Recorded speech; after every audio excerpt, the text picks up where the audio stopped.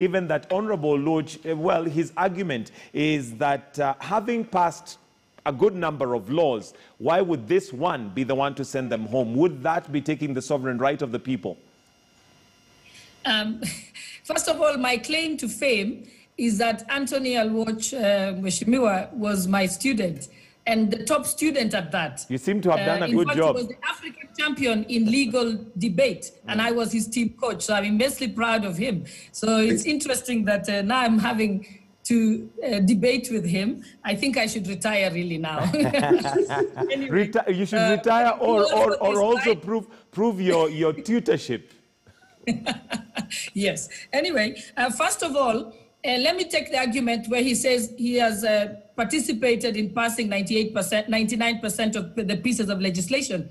Remember today, if Mheshimiwa Alwoch killed somebody, he's not going to argue to the police and said, sorry, actually, I followed the law 99% of the time. This was just one time that I actually committed a crime. Right. He'll still be considered a criminal. So that is not an argument at all.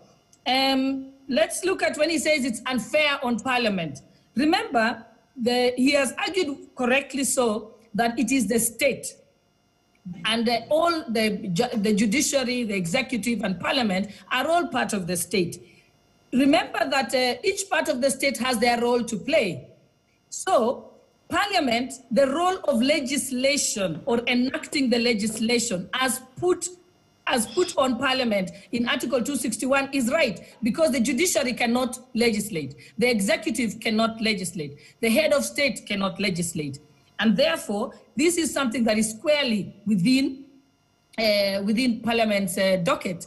If the judiciary fails to hear cases, then of course you can actually take action against them. If it is the state, there is also certain piece of action that you can take against them. So this one is squarely at the docket of Parliament, because only Parliament can legislate. You can't blame any other part of the state for failure to do that. In fact, the court has done its part, because the law says that if Parliament fails to enact any of the 48 plus pieces of legislation, then someone can go to the High Court for an order. Right. And when the High Court gives the order, and Parliament fails to obey the order, then it shall be dissolved. The Chief Justice shall advise the President to dissolve. So each part of the state, as he describes it, have done their part.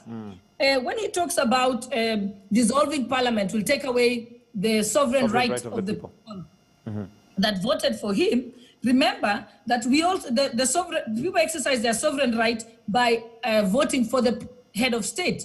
But the same constitution provides that if the president is in gross violation of the constitution or any other law, then Parliament, upon attaining a third of the members' signatures, then can move a motion for impeachment of the president. So is that taking away the sovereign right of the people? The sovereign right of the people is that we have voted for you to go and do certain tasks or work that we have appointed you to do. And if you don't serve us diligently, the same constitution gives us the power to send you home. All right. Today, anyone can be impeached, even the president. So even there is the right to recall, which is in the constitution. Which is constitutional. Exercising the right to recall, which is provided in the constitution, is not taking away the sovereign right of the people. The sovereign right of the people is enshrined in the constitution. You are not elected to come and do what you want in Parliament. You are elected to come and work for the people who elected you within the confines of the constitution. Hence the reason why before you start working, you take the oath of office. All right. And swear. And Honorable Gladys Boshole, just to get where you're at exactly, do you feel that Parliament should be dissolved? In your own opinion, do you think that Parliament should be dissolved? I don't have to think. It's not what I think or feel. It is what the Constitution demands. Says. Which Constitution Kenyans voted for. Right. So already the will of the people is enshrined in that Constitution. All right. There's then the political argument, and that's why I'm asking you that question. There's a political argument of several things that we must consider, and I will quote what the former Prime Minister said. We've been ushered into circumstances that requires consensus, failing to which we may throw away the baby with the bathwater. There is a letter and the spirit of the Constitution. The letter of the Constitution we're not even arguing or debating that because Maraga has followed the law to the letter. But there is the spirit. COVID-19 has come. We have another maybe 2 years before the elections. Do you feel that that would be reasonable for us to dissolve Parliament right now? That is not the spirit. What the circumstances you have described are the circumstances prevailing within the country. That is not the spirit of the Constitution. The spirit of the Constitution is what the Constitution dictates. So those external circumstances outside the Constitution are not. So given the circumstances, do you still hold the opinion that Parliament should be dissolved? Yes, I do. That is the law, unless they enact the legislation as required by the Constitution. And that's why I've recently said that there is a leeway for the head of state. If he actually, as head of state, he knows that we have COVID, we have economic hard times, IBC is not properly constituted, we don't have a budget for it. Knowing all that is happening, then he must tell himself, what do I do to resolve the problem? He has a leeway because the law does not give him a time frame within which he should dissolve Parliament. Although the law implies it is immediate or within reasonable time. Okay. But he can use that leeway to call the party leaders, to call his Attorney General, to call the speakers of the House, sit down and try and make sure that that legislation is enacted within the next 2 weeks. In which case, the mischief that dissolution of Parliament was going to cure will have been resolved, and therefore there'll be no need. Because remember, dissolution is not for the sake of it. Dissolution is because of the failure to enact the legislation. So there is a window. So this is the time that we expect that the leadership of this country takes this and tries to resolve it. If they are irresponsible and decide not to resolve it, then we'll dissolve, and we have no choice. That is why we have a contingency fund. Contingency fund is supposed to, for certain emergencies when they do come in. Okay. And the only time you can suspend the Constitution is if we have a state of emergency. All right. And the rest of the time, the Constitution can never be suspended. Okay, let me hear from Honorable Luoch, and there is leeway for the President, and that is expected, Oh, by the hopefully. way, Michael, let me just correct this.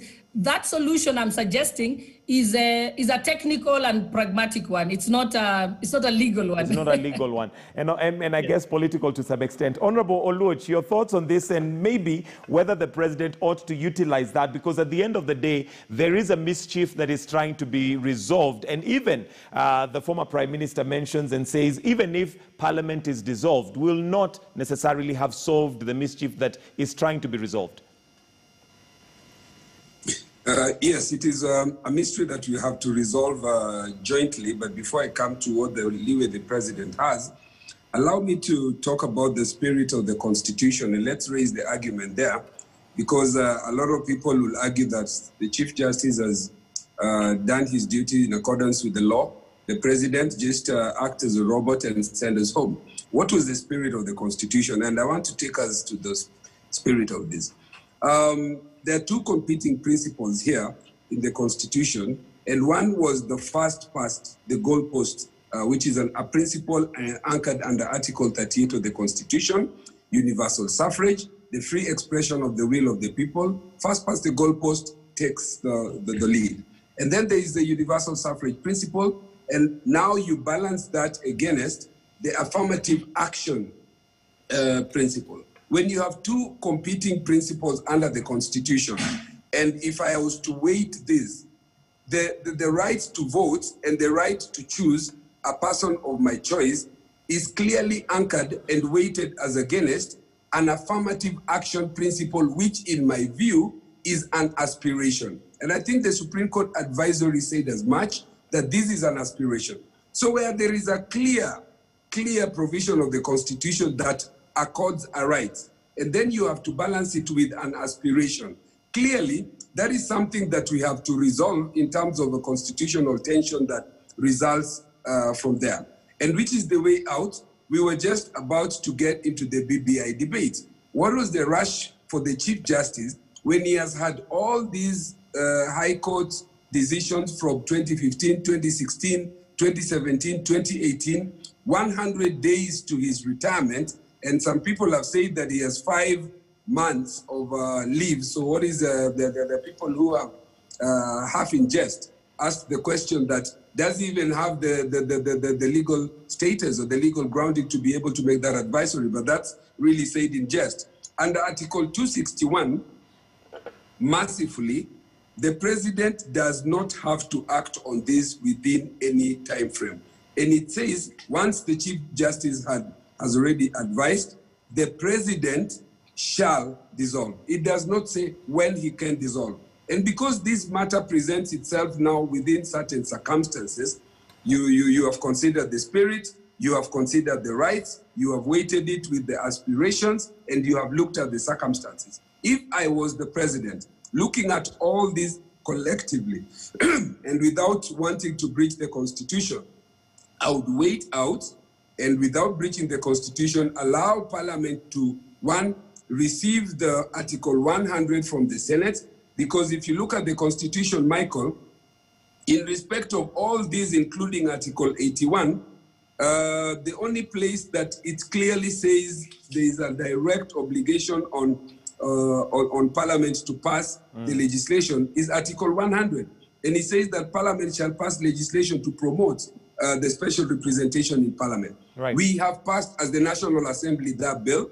We are awaiting for the counterpart in Senate to be able to deal with it and bring it to us. As a way forward, if I was the president, I would wait to see if there is compliance to that. Number two, I would wait to see what the BBI does. Number three, we have an option in Parliament that this has been suggested, and God forbid that we have to do this, to raise 2/3 so that we can be able and delete Article 81B altogether, so that we wait for the sovereign, because there is this conflict on how we can implement. Let's take this back to the sovereign under Article 1 of the Constitution and ask, we have tried for 10 years to implement this principle. Please give us directions again.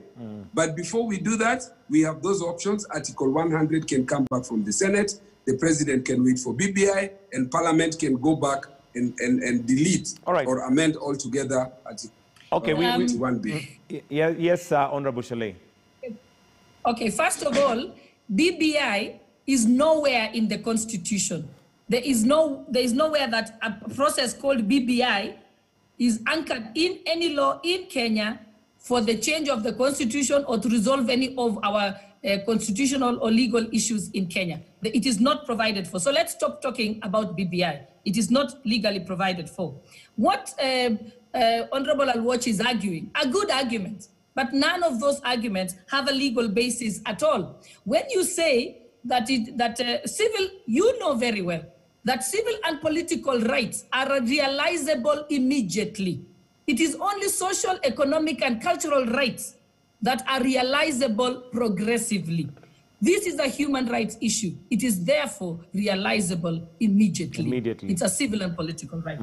But then also, when you talk about that Parliament needs to garner 2/3 in order to delete that 2/3 section in the Constitution, remember, this is not, that's what I'm saying, you're interpreting it as a women's issue. It's about the right to equality.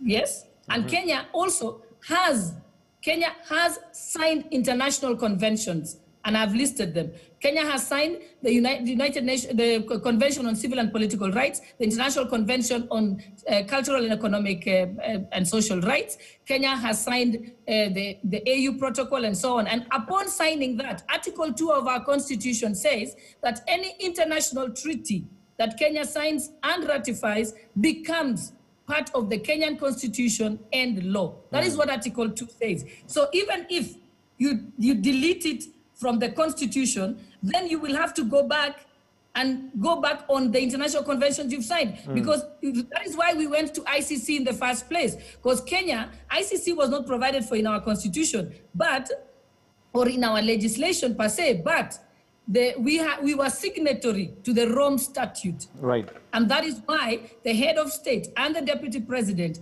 had to heed to the summons and appear before the ICC, because then they would have been disobeying a legitimate court order that is recognized by our Constitution. To remove the two-thirds principle, you'd have to be removing the right to equality and the right not to be discriminated upon on account of your gender and so on, which means that it touches on the Bill of Rights, which means we'll have to go to a referendum. It is not something that can be done in Parliament. Okay, so in your opinion, Honorable Sholay, you don't see Building Bridges, the Building Bridges initiative as a possible solution for this. It may not be in the Constitution, but there has been the push for it, and evidently, the fact that we're here means we need to discuss the Constitution and amend if need be. You see, the Building Bridges initiative is a pedestrian process that was started to just speak to Kenyans. But it is not, they will have to convert it into a legal process. There's no legal framework. Yes, they would have to put it under legal process. And in any case, recently I've been hearing everyone talking about the BBI, the BBI. I have not received the BBI2 report. It has not been given to Kenyans. No one knows about it. It seems that Anthony Alwatch knows about it. I've heard Otwali talking about it. I've heard Murathe talking about it. I've heard Raila talking about it. So it seems to this document that they frighten us with. So can they bring it? Let's see what that document is. Don't talk to us about a document that Kenyans haven't read and has not been published and disseminated to the people of Kenya. All right. It is not the private property of a few. It is their hidden weapon that they want to use. They keep telling us about it. Have you read it, Michael? No, have you read it? The second one, no. Have you seen the BBI report they're talking about? All right, not yet, but Honorable Alwatch, would you like to respond to that? Michael? And have you been privy to the BBI2 report, which is what Honorable Sholay says keeps being... I'll have a sideline with him so that he can give me that report. I think he has it. Honorable Alwatch. Thank you, Michael. First of all, as to whether BBI is a pedestrian process, my answer is no. If you read Article 257 of the Constitution, it clearly sets out a process leading to the publication of a bill, and that process is where we are, so it's perfectly legal and anchored. I believe that my teacher's boss, the Deputy President, was at Bomas, and collectively, as the presidency received the views which were to lead to this process. So it is, I doubt really that the presidency and the deputy would participate in a pedestrian process. It was gazetted by an executive order so that the BBI as a team, you may agree or not agree with their composition and where they are going, so to speak, politically, if you will, but they are anchored under the law. That's number one. Number two is that if we delete part of article... the law? Which part of the law? Sorry, it's part of the process of lawmaking. And you remember just tell me the article.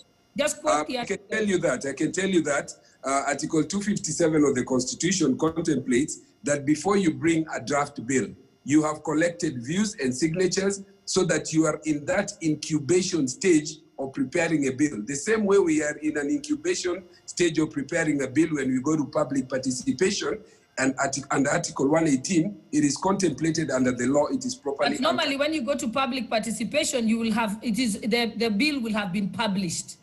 It's normally published, then it goes to the committee stage, and then it goes to a public participation. That's the process. Then goes to proceeding and so on.